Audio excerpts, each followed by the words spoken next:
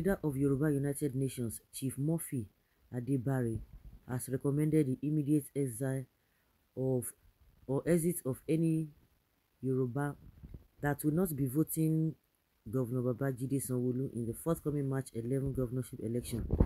During an interview session with media practitioners, Murphy Adebare made it known that it is an abomination for any Yoruba person not to vote Sanwoolu for a second term, and that anyone caught doing that should be sacrificed to the gods of the land.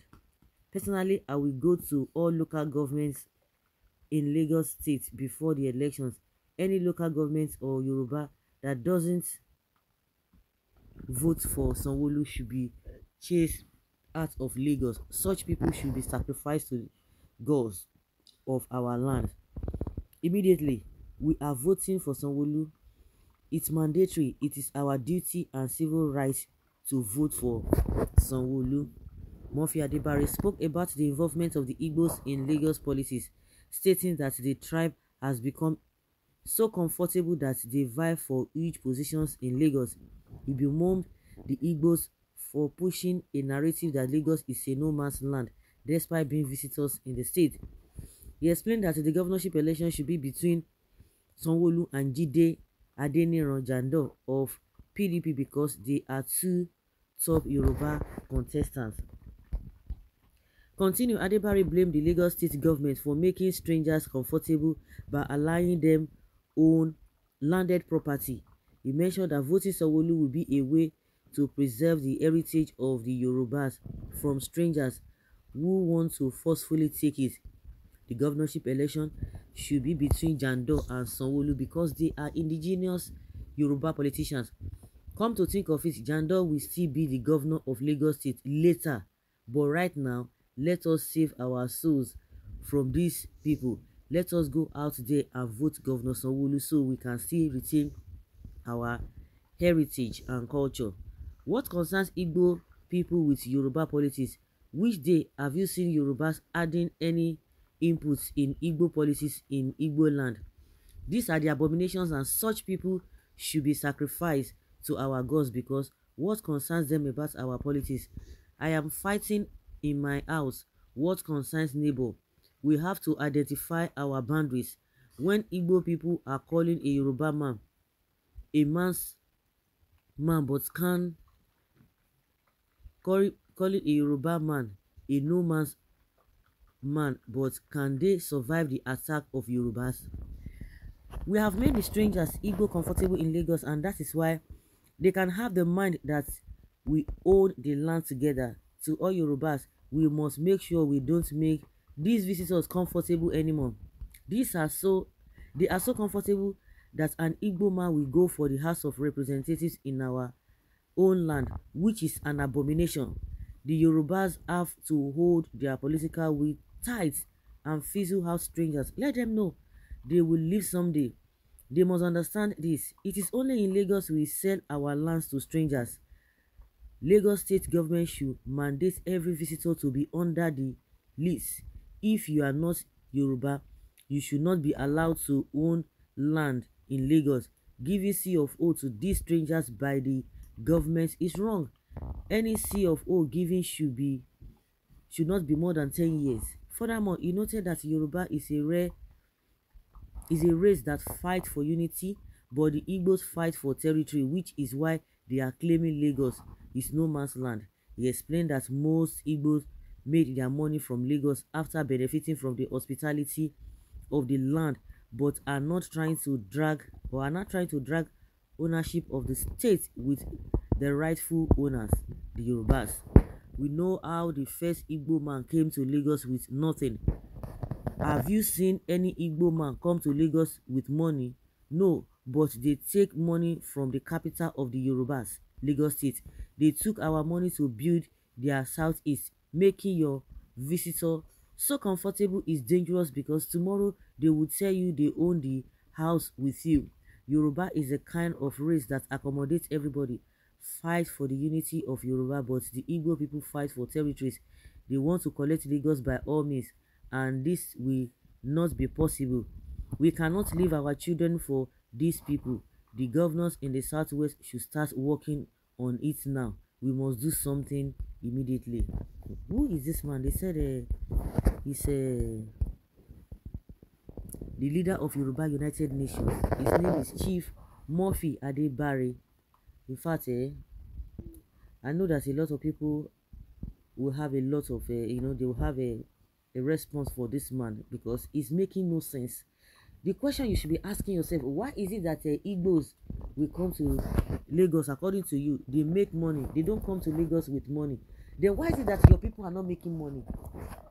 Why is it that your people are not, what is in that Lagos that your people cannot see themselves and make wealth, but other people will come from another place, they will make wealth? At the end of the day, I still want to ask you again, why is it that, so it is only Igbos in Lagos that are making money? No, Igbos in Onitsha, where we have when they have industrial companies, they are not making money there. They are producing things. Tell me what Yoruba people produce, because these are the narratives that you guys have been selling house, and you are selling it to the gullibles. And again, is it only in Lagos that you see that Igbo man, when you know that Igbo people are wealthy, they are rich, so it is only those who are in Lagos. So if you are not in Lagos, if you are an Igbo man elsewhere in the world, you cannot make it except you come to Lagos. So you are telling me that it's only in Lagos that they make so much money? They don't make money outside. Go and check Igbos everywhere they are. They are all over the place because they have the ability to move. You people don't. You don't travel. That is why you don't see what is happening. When the majority number of your people, you don't even go anywhere. And the question I'm asking, why is it that you guys are not making such money in your own land? If it is that easy, if you think that Lagos is what is making them to make their wealth. And also, why are they selling land? Why are they selling land? You think it is only your own tribe that can stay inside in your own community? We don't have Yorubas all over the place. That is to tell you that there's something special about the Igbos, because if the reason why, of course, we know that Yoruba, Lagos is a Yoruba land, and now many people are coming out to tell you that they are the one that formed Lagos. Eko, you say Eko na waiting na Benin na Yoruba name, but let's even leave that. The reason why they are saying that is because of the way this kind of character. And I will not be surprised, because even the deputy governor Hamzat, the one that calls himself a doctor, he says more than this.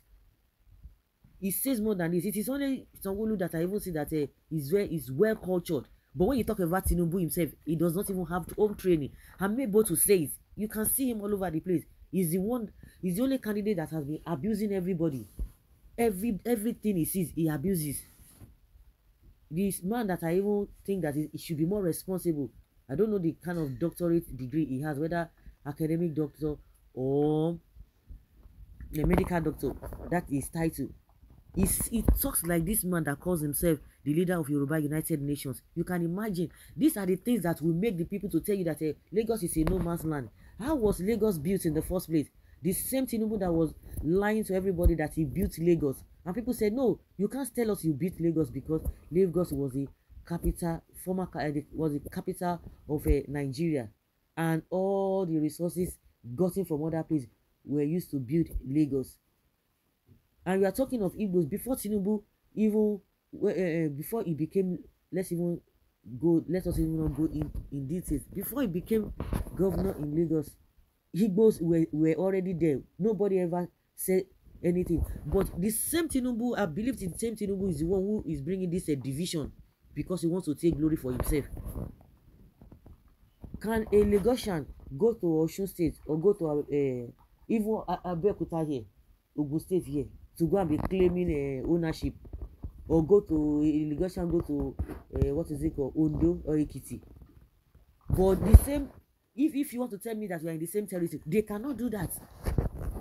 And Ekiti man cannot go to Osun or cannot go to Oyo and be claiming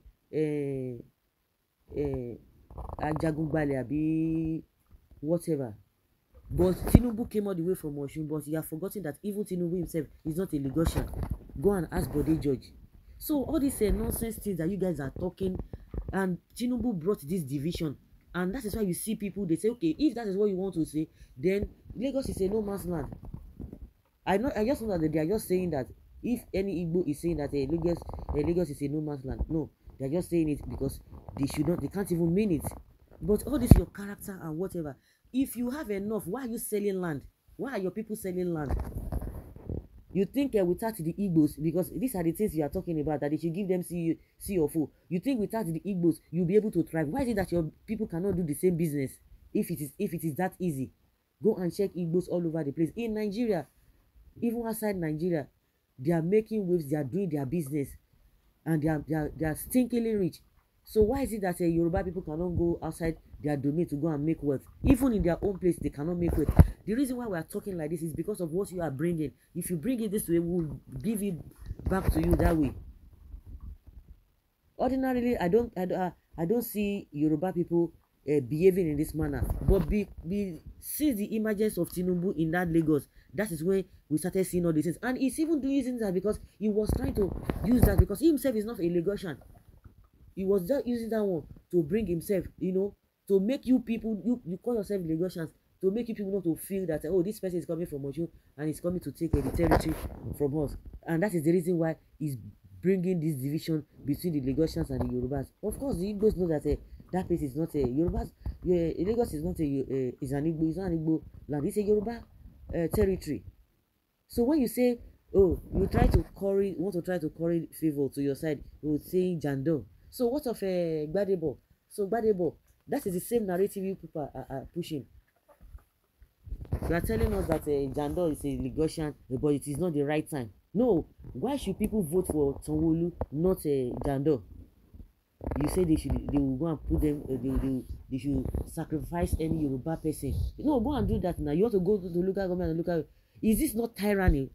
If you know it's a democracy, if your people believe, if they believe in you, I see no reason why you should be telling them who to vote or who not to vote. If Sanwoolu has done well, if Tinubu had done well in Lagos, the kind of disgrace he got in the presidential, he will not get it. And you know that they even rigged that election. That was not the actual figure Obi got in that Lagos.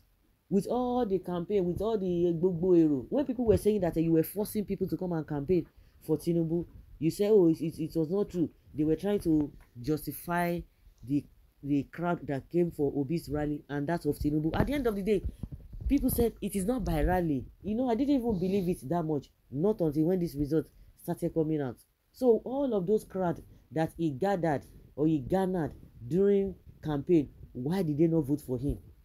If Sanwoolu had done well, they not born this man well. I'm able to say it. To say, hey, any Yoruba, you not fit now. How you go talk like that? So Yoruba people will not know that their own person is doing well. You will not. Their own person is doing well. They will not go and vote for another person. It doesn't work. You think they are unreasonable. They're not unreasonable. So you want to force them. Then if it's somebody from Igbo extraction that is saying this now, you begin to talk. Hey, see them, oh, they are, by God. What do we call this statement made by this man that calls himself Yoruba, the leader of Yoruba United Nations? He's a chief. Let's see how it goes. He wants to go and you want to force them to vote for who? So guys, I don't want to talk much because these guys, they are terrible people. They are terrible people. They will create all this nonsense. Once when they give it back to them, they will not be crying, hey, these people are abusive. When you say this kind of a thing, you expect them to people to not clap for you. Oh, you have really made a good point. These are the things that you do to Igbos. When they reply you, they will give you in double. You will not be shouting. You'll be forming victim. So guys, leave your comment down there below and let's have your take.